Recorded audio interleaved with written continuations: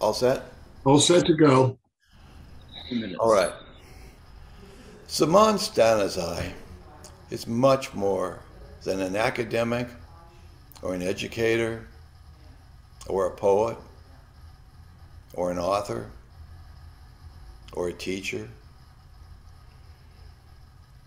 He's a wonderful friend who came to America on a Fulbright scholarship, and I had the good fortune of meeting Zaman when my wife and I took a class on Rumi over at UCLA. We became friends.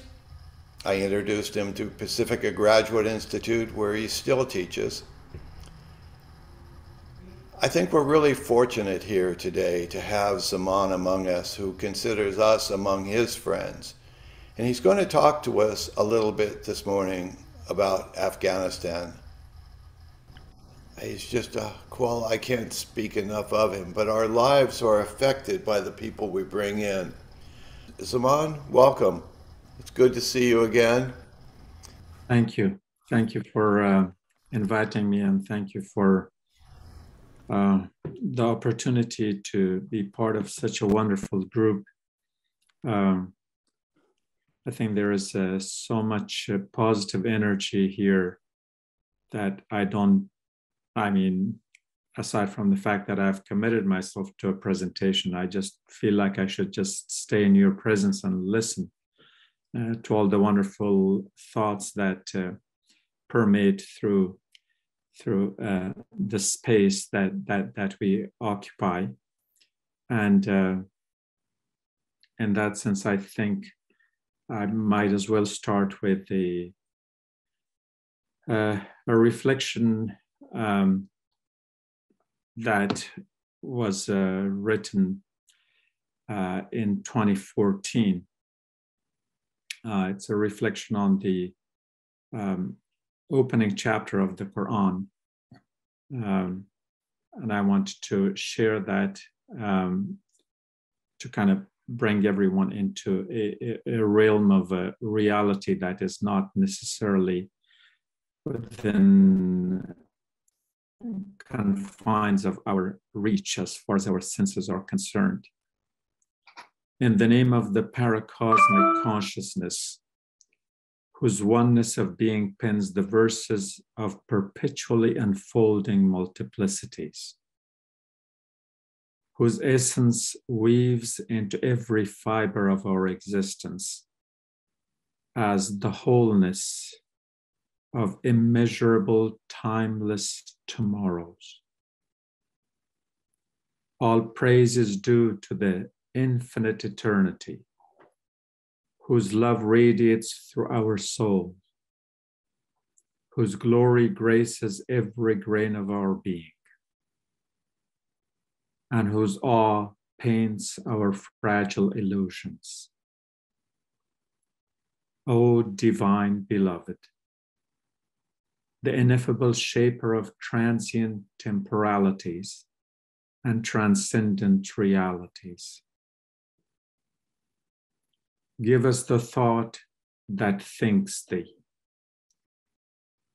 Give us a pleading heart that desires thee, a yearning that utters nothing but your love.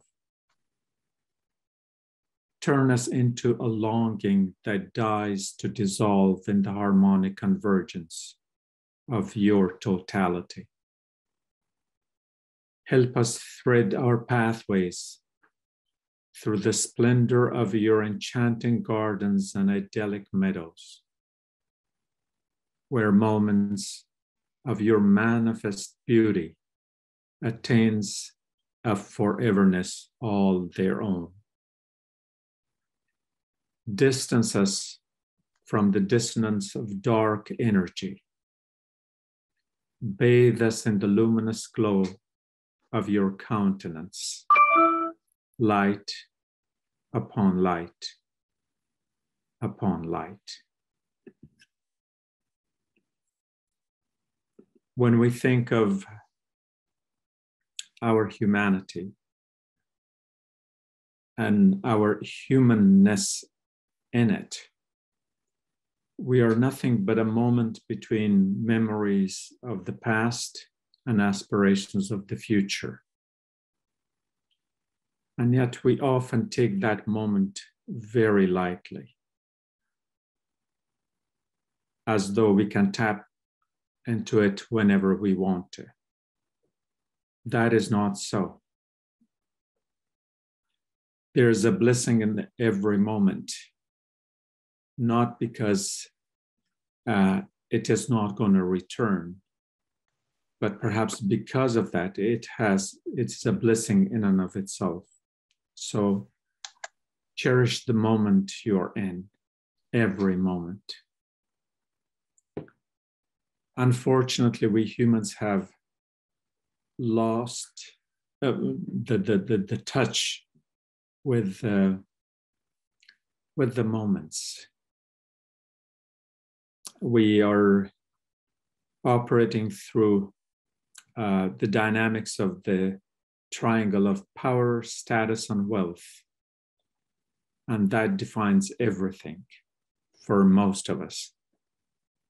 And they are each very destructive. They are destructive to ourselves, but even more so to our communities. And it's ironic that we still call that our human evolution. If we haven't detached ourselves from power, status, and wealth, I think we have to call into question not only our evolution, but also our claim to civility and civilization. I was thinking what to share with you this morning. And I went to, somehow my eyes fell on this short paragraph that was also coincidentally written in 2014. And it reads as follows: the loss of thousands of lives and trillions of dollars in America's longest military adventure has created what is perhaps the world's most corrupt state. At the same time, Afghanistan is a country with an estimated $1 trillion mineral wealth. Without proper structure and management, the country's fragile political structure, presently held together by a scaffolding of American military and economic assistance, could collapse into a failed state overnight.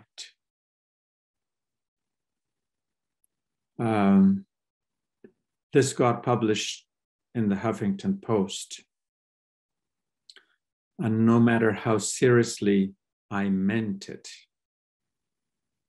how seriously I meant to give that warning, that that state could collapse into a failed state overnight.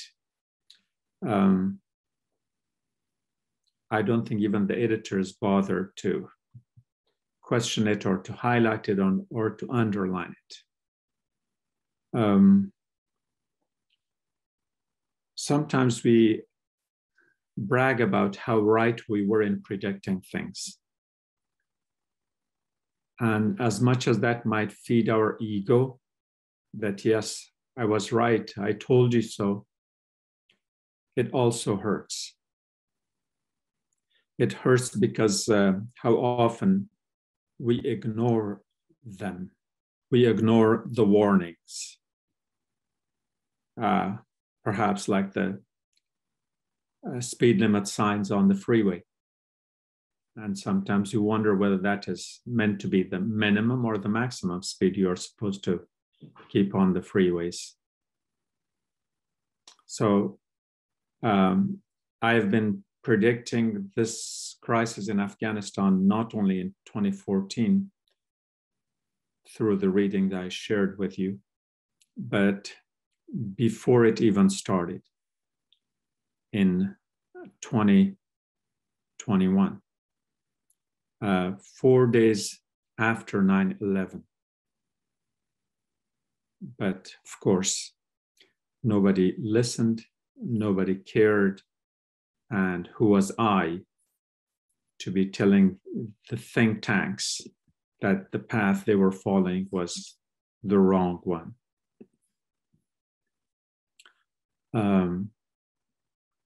I think that when we look at this unraveling of the regime, and as I claim that it was by intent, I think the best way to look at it is that if the warning signs are not heeded, then somehow the intent does come into that.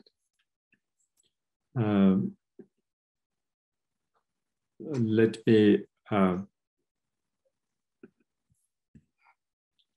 repeat the line that I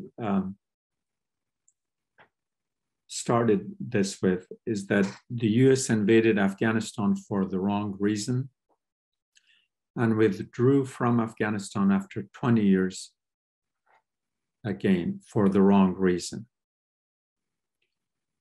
Afghanistan had nothing to do with 9/11. Some of you might find this surprising, and others might be wondering, like, but how? Then why did this whole game begin? Well, look at 9/11. The hijackers of the World Trade Centers were Saudis and Egyptians who hatched a plan in Germany and sharpened their flying skills in Florida and received a nod and a wink, at least from some officials, of a friendly Arab ally of the United States. So where is the role of Afghanistan in this? Well, let's go to Afghanistan. At that time, 2 decades of the Red Army invasion and the ensuing civil war had turned the country into a failed state.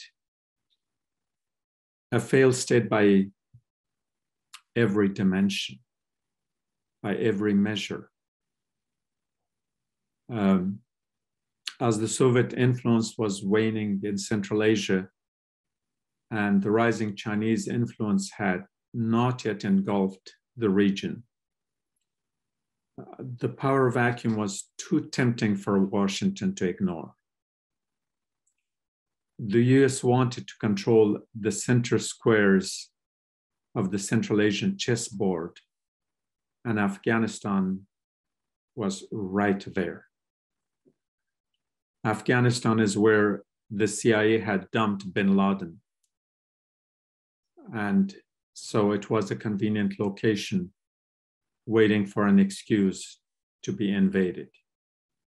When you look at it from the power structure and the games the militarists around the world play, that's what I mean by it. It was waiting for an excuse to be invaded because a vacuum was created, and if a superpower is super, they have to prove it. The Taliban government at that time was so out of touch with the 21st century reality that not too many would shed tears for them if their government fell. They didn't have any allies. The country was recognized only by 3 states: Pakistan, Saudi Arabia, and the Emirate.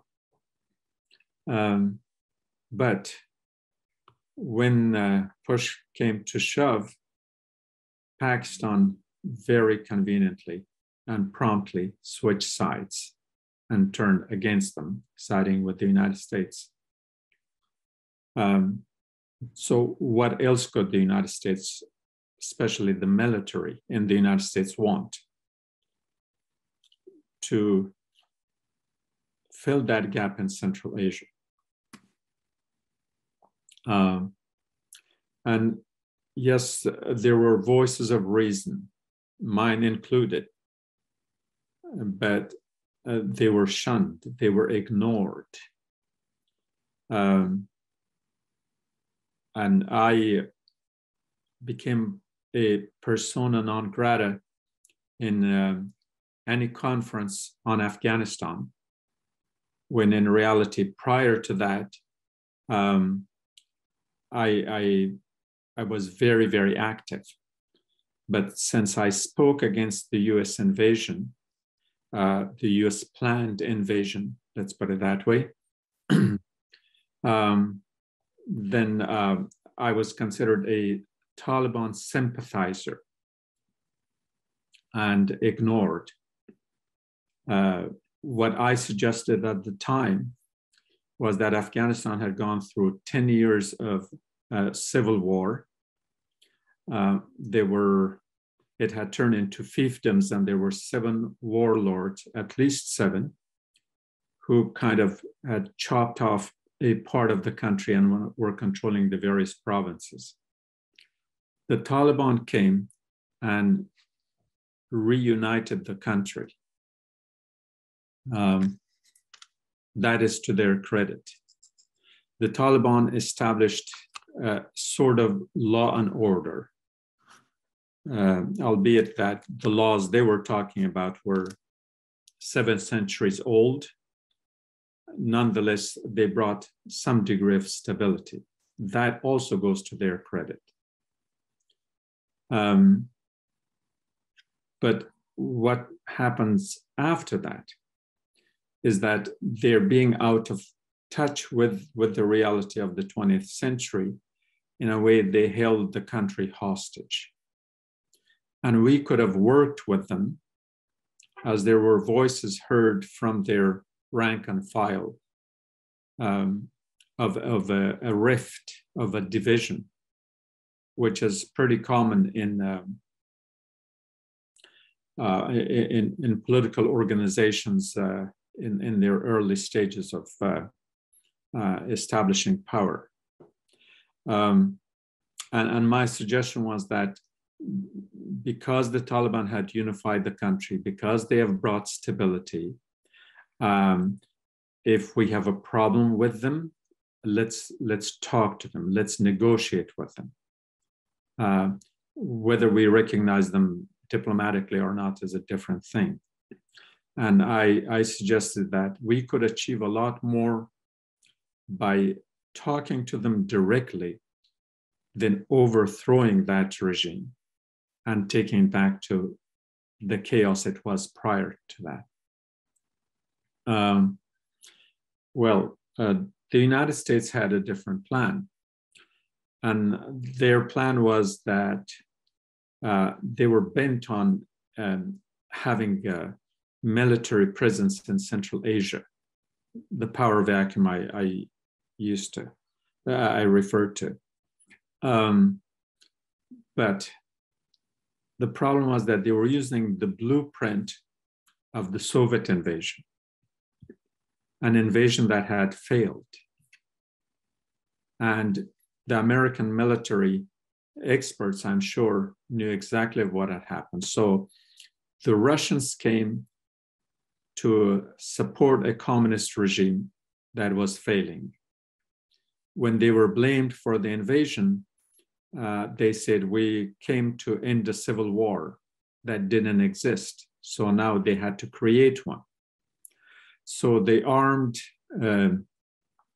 financed and supported the various ethnic minorities, and then told them to go ahead, fight the majority for your civil rights.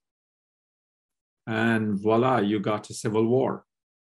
And now the Soviet Union could justify its presence because it was there to stop that civil war, the civil war that they created and that they fueled.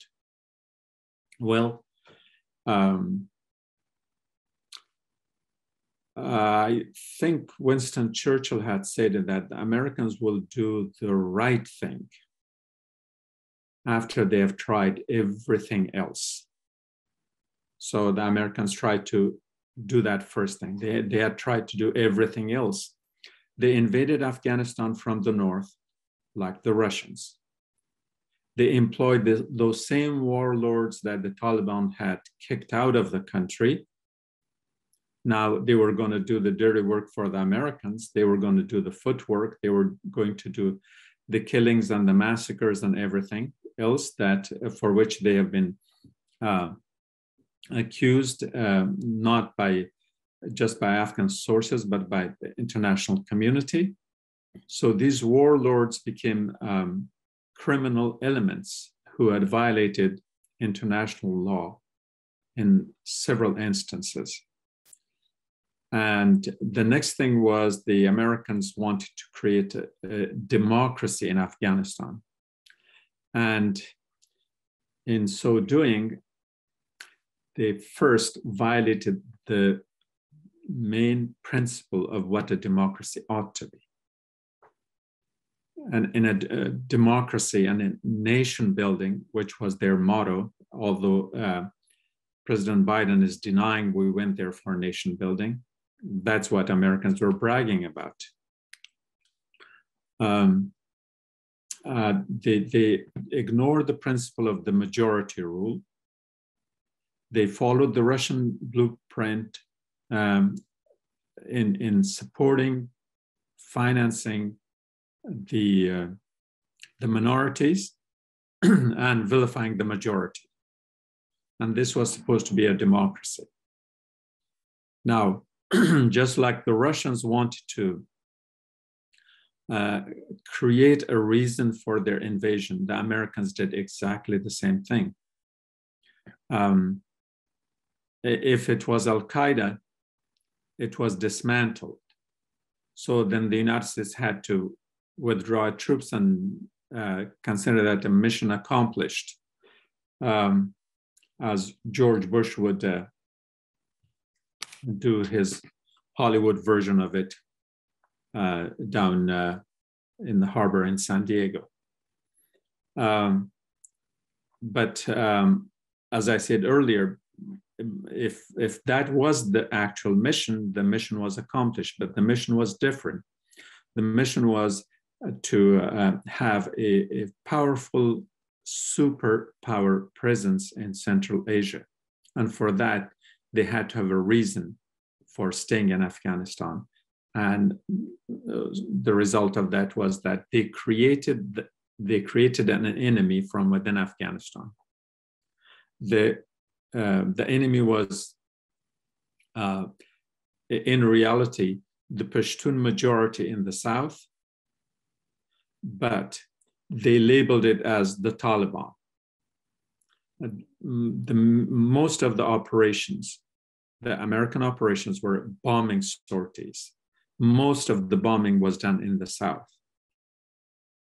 We turned the country into two parts: the north that is prospering, and the south that was continuously destroyed and bombed by the Americans, and of course destroyed quite often by the opposition, by the Taliban, who would blow bridges and destroy roads and other communication and logistics, places that would affect the logistics in the military operation. So that was pretty much the same thing the Russians did. So the Russians also destroyed the south, and at one point they were intending to move even the capital to the north. And that was also the reason why the south, the Afghanistan produced the largest refugee community in the world in 1980s, 5.5 million. Again, most of them were from the south. So like I said, the Americans followed the blueprint of the Russians, of the Soviets, and kept on doing that by, bombing and destroying and targeting the south. And this drove a lot of people to the Taliban side. Well, I should say that after the US invasion, the Taliban's dwindled and pretty much disappeared. And by 2002 and 2004, they were not anywhere visibly or in any sense. The few in the leadership who were there, they approached the Afghan government and perhaps indirectly the Americans, that they were ready to participate in the Afghan government. The United States had chosen to form this minority government from any person in the political spectrum of Afghanistan. Former communists of every shade were in the Afghan government. Religionists, if I can call them that, Islamists, they were there. Every minority was there. Every regional power was there. Everyone was there except the Taliban. Because if the Taliban would have joined, then there was no reason for the United States to continue. So we had to keep them as the enemy. And that's where things went from bad to worse. And after they were rejected, they were not allowed. And in a way, we fueled the civil war in a way, telling Afghans who their friends and who their enemies were. And so they had to turn on each other. Well, not in some kind of a guerrilla warfare, but most of the military operations carried by the US-supported government in Kabul, they were manned by the minorities and they targeted the majorities. And of course, not in as blunt terms as I'm telling you, but with the appropriate politically correct terminology. We are fighting the terrorists, and we are fighting the extremists, the fanatics, and we are fighting the Taliban. We are bringing stability and we are bringing democracy. So the government that they established was basically a facade for a deliberately corrupted bureaucracy. Now, underlining word is deliberately corrupted bureaucracy, incentivized through the CIA bribery. I would say upwards of 95% of the high-ranking officials of the Afghan government were on the CIA payroll. They were openly called hospitality pay. Okay, so an Afghan official would be receiving his or her own salary, and they will be getting the hospitality pay from the Americans. And once you create that kind of an incentive, when the time came that they considered withdrawing American troops, who would want the Americans to go? They were the ones who were paying all their bills, if we can call it that. In addition, the genius of George Bush wanted to create a middle class in Afghanistan that would be more amenable to corporate capitalism. Prior to that, the income per capita in Afghanistan was, for the most part, around $200 per year. Where it stands now, I'll get to that. But overnight, they created millionaires at the expense of the American taxpayers. This money was paid not only to the government officials, they were paid to those warlords who held the American troops. Some of them were personally getting checks of up to $80,000. And we are talking about the Afghan economy. And I've heard figures larger than that as well. They became so corrupt that these fiefdoms that were established around the country threatened the stability of the country, because these ethnic fiefdoms were at the heart of the centrifugal forces that continuously challenged the central government authority.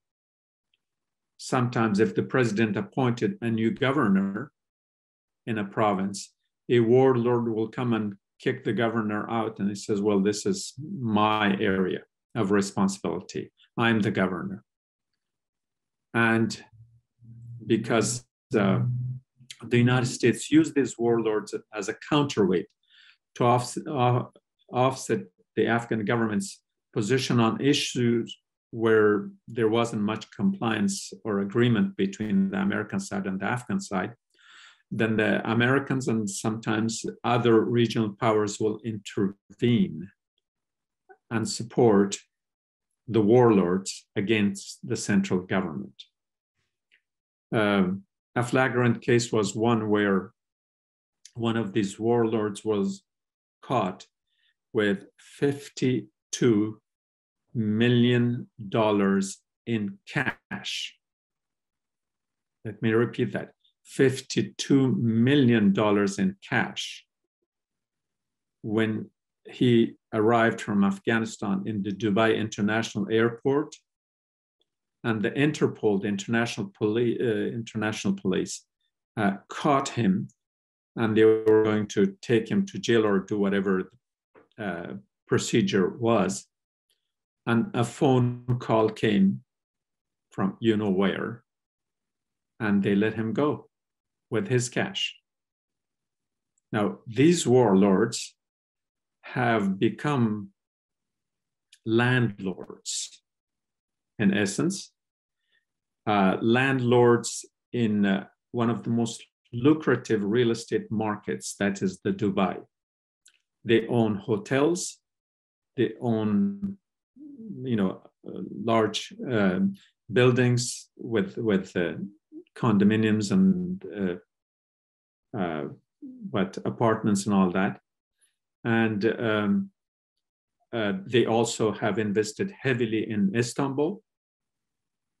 So when we talk about the $1 trillion that the Americans have spent in Afghanistan, the $4 trillion went in the name of Afghanistan, but they ended up in Istanbul, they ended up in Dubai, and they ended up in many Western banks. And many of these officials that the Taliban so correctly point to their level of corruption, they have huge bank accounts in Germany, Canada, United States, and elsewhere. The political scientists have been arguing for some time now that the hegemonic overreach driven by a messianic sense of mission is the main cause of the US foreign policy failure in Afghanistan, perhaps elsewhere too. And as far as Afghanistan is concerned, the US State Department and the Pentagon didn't see eye to eye on most of these issues. It's presumed that the State Department wanted a political solution to the crisis. But the generals had to earn their medals, and you earn them faster and quicker with more retirement benefits if you have been on the field in the battle. And I think at one point somebody pointed to Afghanistan as the four-star general-making factory. A lot of these generals go to Afghanistan, they come back earning their four-star general rank. And so when you look at it that way, then you understand also why the war took so long. And if they had it their way, it would probably still have been going on.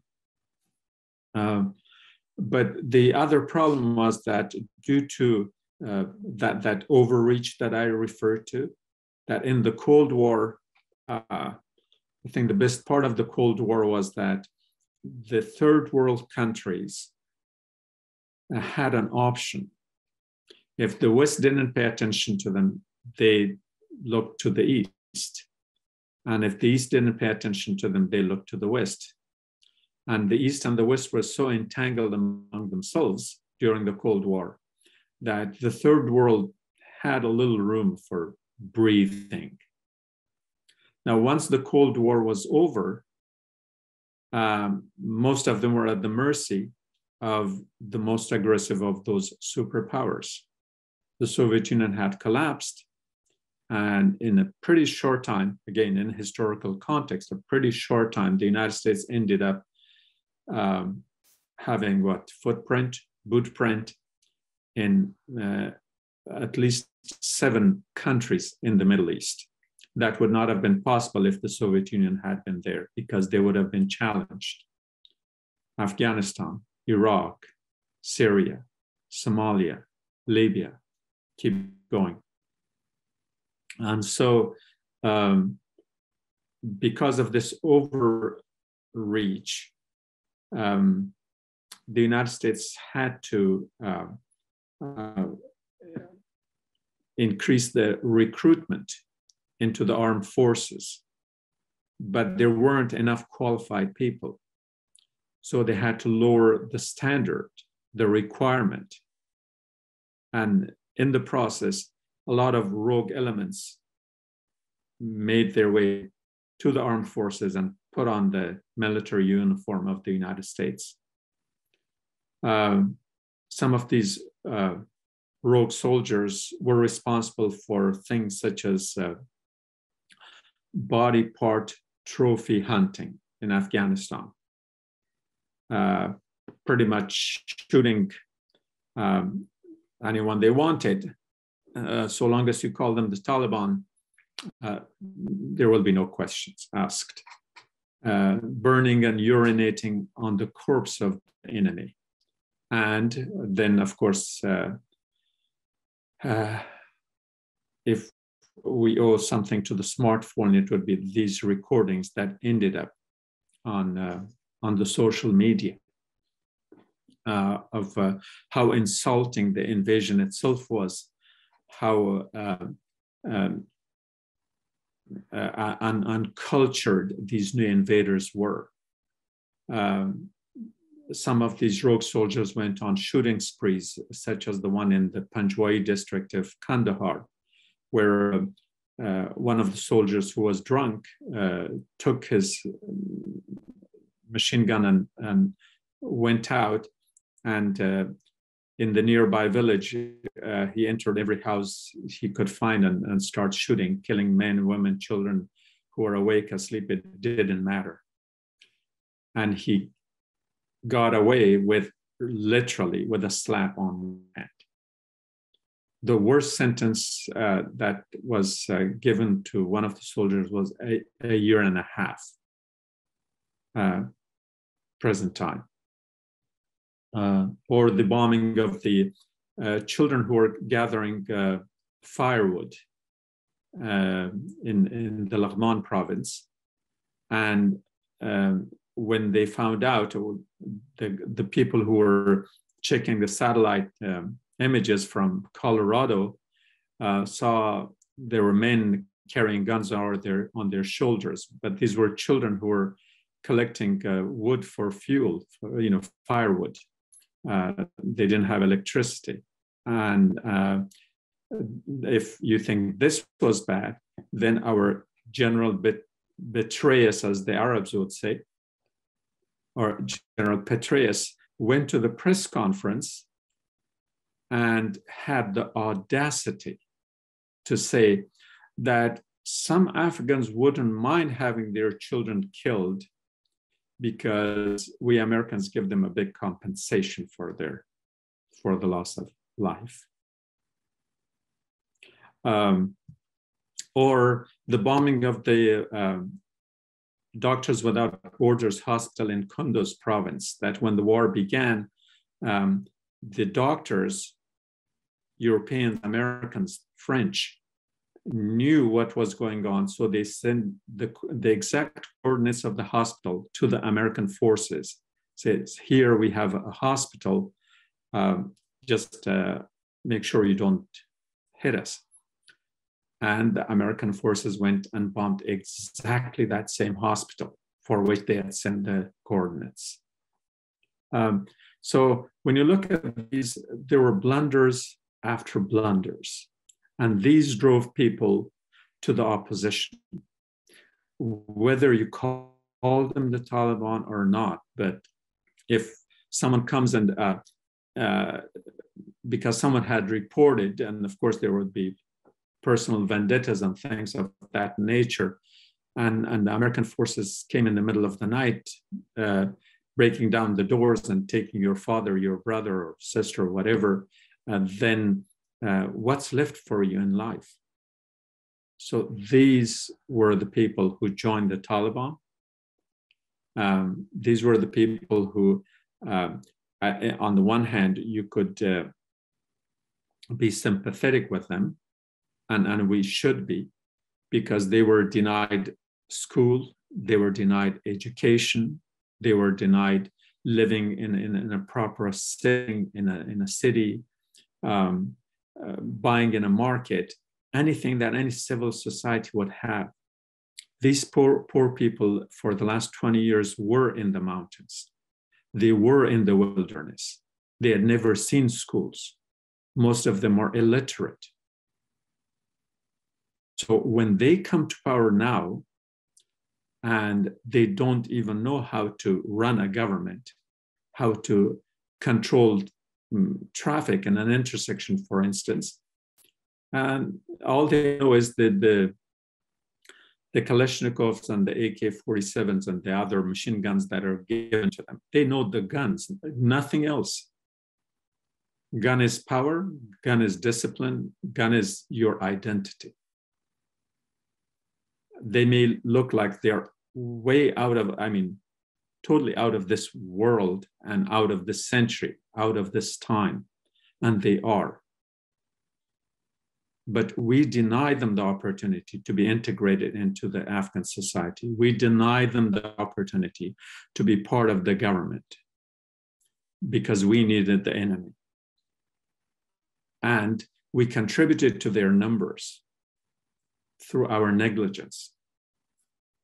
And so when the Taliban came back in August and took over the country in 9 days, I don't think Hitler's Blitzkrieg operation was faster than this. And I don't mean to compare it from any other point except that this military operation was faster than anyone could imagine.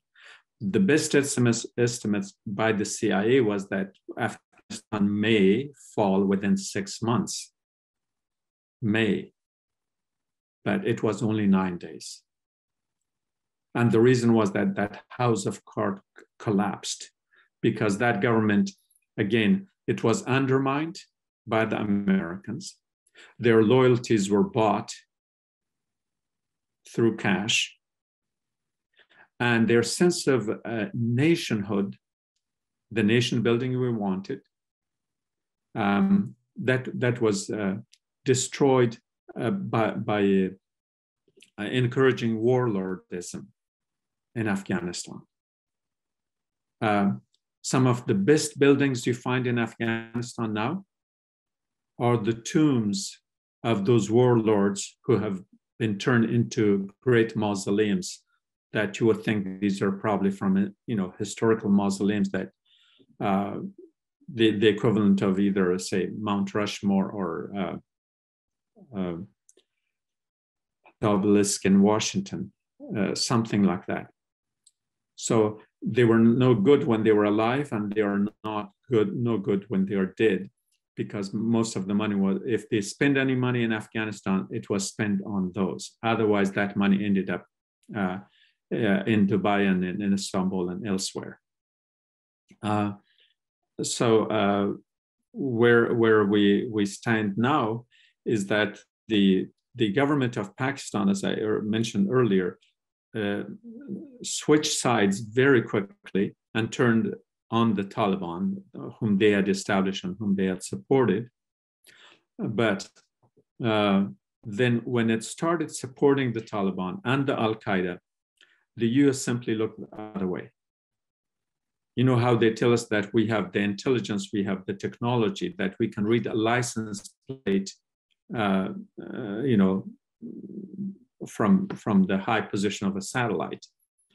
And here is a man who was 7 feet tall with some kind of a medical equipment attached to his body, who's going across the mountains that we were bombing, and we did not see him cross into Pakistan.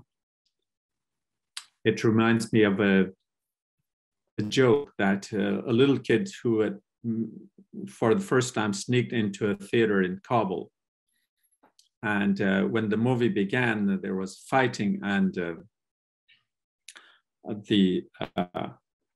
the main character of the story fell to the ground. And this poor kid who was seeing this for the first time said, like, "Oh my God, they killed him." And his friend said, "No, they can't kill him, because if they kill him, the movie will be over." Okay, so yes, they couldn't kill bin Laden, because if they had killed bin Laden, the movie would have been over. So he's not only allowed to cross over to the other side, and he's housed in a very obvious place right next to a military base near the capital of Pakistan. And you're telling me the US intelligence didn't know? So these were the games that were played because the American public not only has a short attention span, but the United States is such a beautiful country. It's such a big country that most of the other countries around the world do not register. They do not appear on our radar. And so some of the things I referred to, I'm sure most of you have forgotten.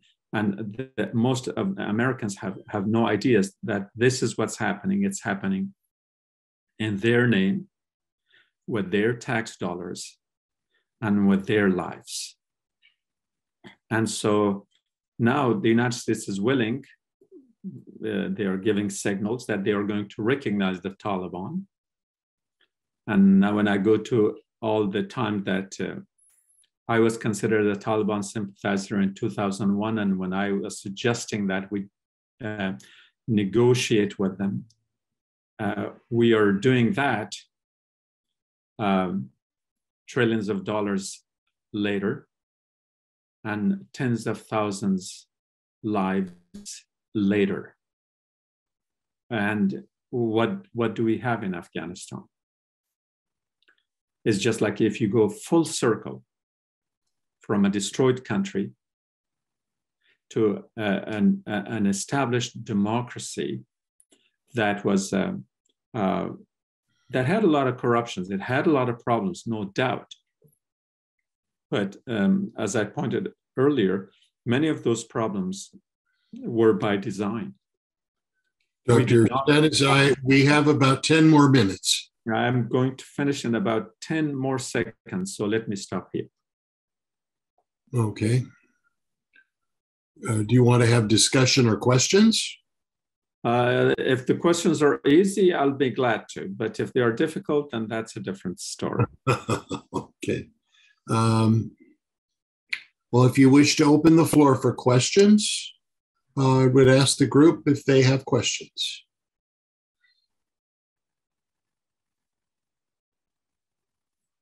Questions for Dr. Stanizai? I didn't want to stop you. I just wanted to let you know the time was. No. I mean, I could go on and on Well, you forever. can go I'm glad you did. continue for the next 10 minutes. I just wanted to let you know we're running up against the hour. We could probably entertain some questions, and then I think that might be covered. Okay. I see Jenny has a question. Can you unmute, please? Yeah. Yes. Good morning. Excellent historical perspective. Thank you. A friend of mine is reading a book from an Afghanistan writer, and she was telling me yesterday that this writer writes about the history of Afghanistan when everything was good.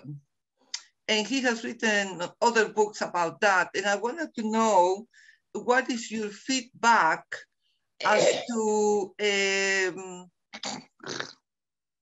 how life was before the invasion, before the Taliban and all that? How was life before all these problems emerged? We had Afghans who were going to the Gulf area to have dinner, flying from Afghanistan. They could afford to fly there with a party of 20, 30, whatever, eat in the most expensive restaurants there, have belly dancers entertaining them, and whatever else that fun they could have there. And they come back right to Afghanistan. But then we had people who were, if not starving, they were on the verge of starvation. A lot of the money that went in every way possible, these warlords would sometimes, let me give you another. One of the reasons that people say that, there was a 300,000 Afghan army. How were these few thousand poor Taliban riding motorbikes able to defeat the 300,000 army?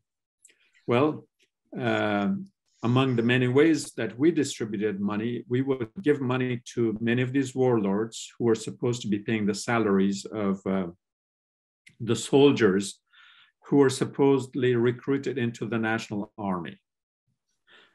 And so the warlords had every incentive to show a large number, that here I have 5,000 soldiers in this province, and the Americans would pay them the salary of the 5,000, and there would hardly be 1,800 people there.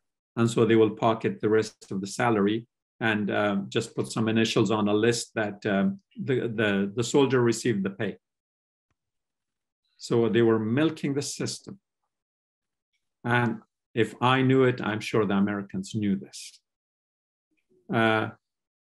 So this was, the degree of corruption in Afghanistan is beyond belief.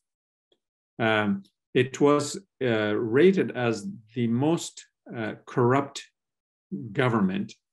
I think only Somalia did worse. So Afghanistan was number 2 from the bottom. And we run that system. We operated that system.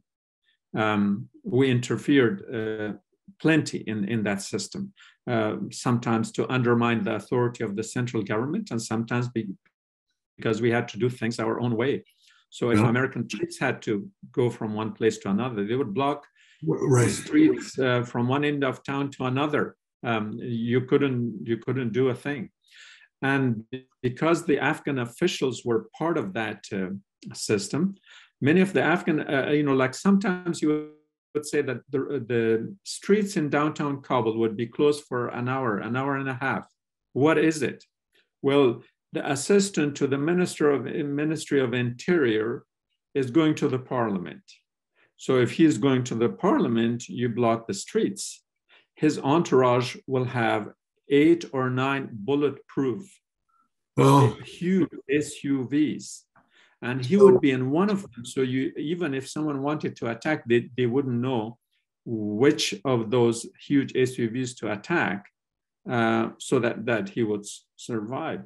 If that's how much distance they created between themselves and the people in whose name they ruled, they governed, then it was no wonder that people saw them as part of a corrupt regime and a puppet regime. Their interests lie mostly with the West rather with the people. Thank you for the response on that. I have another question from Whitney. Can you take that question, Whitney? Yeah, what was your career? I don't understand. Are you an author or working for? Who did you work for? What was your career? Who are you? The only time I worked for anything that you would consider the Afghan government is when I was a professor at the Kabul University, which was a state university. I had never worked for the Afghan government other than that. And I was a Fulbright scholar. I came here to the University of Washington. And when I was granted an additional funds for my PhD program, they called me back. They said, we need you, come back to Afghanistan. And I went to Afghanistan to teach linguistics, but when I arrived there, they said, sorry, we had closed the departments. Anyways, my career is in academics. And I do write things that nobody reads or not too many people read. And I think in a way to indirectly answer one of the questions that was hinted earlier was that I translated the book Dancing in the Mosque, which was published by HarperCollins London and HarperCollins New York last year. It's in Amazon. And we worked on a second book that I finished the translation of. And when we talked to our agent, they said, I'm sorry, but there's not that much interest in Afghanistan. We can publish probably the most 4 books for the whole year. Okay. 4 books. So if that's how much attention is paid to Afghanistan, it's basically ignored. People don't read on it. People don't write about it. But I'm a writer and a professor. Okay, well, thank you, Dr. Stanizai, on that. We have a lot of questions sort of backing up here, so I'd like to move on to that. I'd like to go to Patricia. Are you unmuted, Patricia? Yes, thank you for coming, Dr. Stanizai. I'm wondering how we can help, considering their infrastructure has been damaged and people are feeling hungry and more with winter, harsh winter there. There are many organizations who are helping, partly because the Taliban government is not capable of helping, and also because there were funds from international community and from the US that were supposed to be going to Afghanistan. And they may have included some portion of that might have been for humanitarian help. Now, the United States and the West had frozen all those funds. They are not giving any of that to the Taliban. And the Taliban are in this kind of a game with the West. The West says you have to make a more inclusive government, so we can recognize you politically, then we can release the funds, because the government right now is under the total monopoly of the Taliban. And the Taliban says, well, this is our tradition, whatever that means, that you're interfering in our politics, and if our people are starving, you're responsible for it. So it's a very it's a terrible game, and they are playing their political game, and in the meantime, people are suffering. I think I'd given the name of one organization that was established in Holland, and I think they are giving funds, helping in Afghanistan. That's one of the many. The only reason I mentioned that was because it's someone I know. Okay. So that's where we are. Thank you very much for that. I'd like to go to Bill. Your question, Bill? Yes, thank you, Michael. I'll be very brief here. I just wanted to, in terms of making sense of this on a geopolitical level, I'm just wondering if you're familiar with the work of Danny Sheehan, who I had a chance to hear his course at UC Santa Cruz recently, a recording of that. Are you familiar with his work at all? No, I'm not. Let me send you information. I think you'll really appreciate, and you guys could even collaborate in some way, perhaps. Okay. Yeah. Okay. Thank you, Bill. Afton, do you have a question? Yes. This is the third time I've listened to you, and I'm deeply moved. I feel an extreme connection with Afghanistan because I've had Afghan hounds for about 55 years. But my question is, this is so dark and discouraging. Do you have a vision of a way out? I've predicted a lot of situations, and this is one which is kind of difficult. My assessment is that things are going to stay the way they are for a long time. The Russians had their fingers burned. They're not going to come back. The Chinese operate in a little different way. The Americans had already given up. So it's probably, for the most part, up to the regional proxy powers who very actively interfere in Afghan politics, Pakistan and Iran in particular. And it's a disaster situation. If a kind of a domino of the Central Asia begins, for which Iran is very desperately trying, and if that takes hold and the unraveling begins, it won't be only the unraveling of Afghanistan, but the entire Central Asian region. So it's going to be a great disaster. The other thing is that the Taliban are so out of touch with the reality. They are not compromising on anything. If we use the measure of how other revolutions, the French, the Russian, the Iranian, the Chinese revolution happened, revolutions usually go through this stage of extremism. And I'm thinking that the Taliban are very extreme already, and they might become even more extreme. And that will drive a lot of people out and turn people against them. It's going to be bloody. As much as I would not want to make a prediction, but that's what I see, that there is enough regional interference and there is enough extremism among the Taliban themselves that I don't see the future of